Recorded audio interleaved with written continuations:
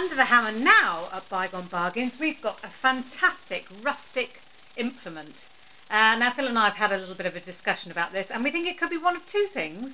We think it could be a lawn edger, which is quite a possibility, but also it could be a very old herb chopper, and we're not exactly sure which it is.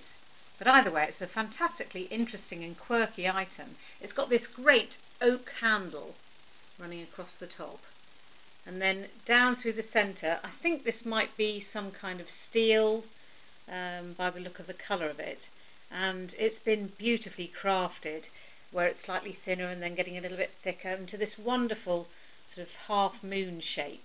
And it really is a fine blade. It's actually still got a bit of temper to it, and it's also got this wonderful age quality where it's very slightly rusting. Really wonderful, and a great sheen to it as well. On the edges, this one has got a little bit of a corner knocked off, and this one has just become a little bit kind of frayed really. I'll turn it over so you can see the other side, and here we are again.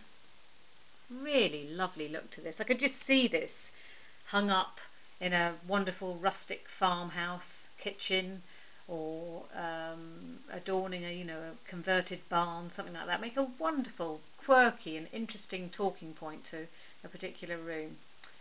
And also it could well be used as it was intended. It's still very sturdy and strong, and as I said, the end of it is still does have a temper to it. So there we are. It's a great item. Now we do lift and sell things in other places, so if you can see this sitting somewhere in your house, then get a bid on before it's gone.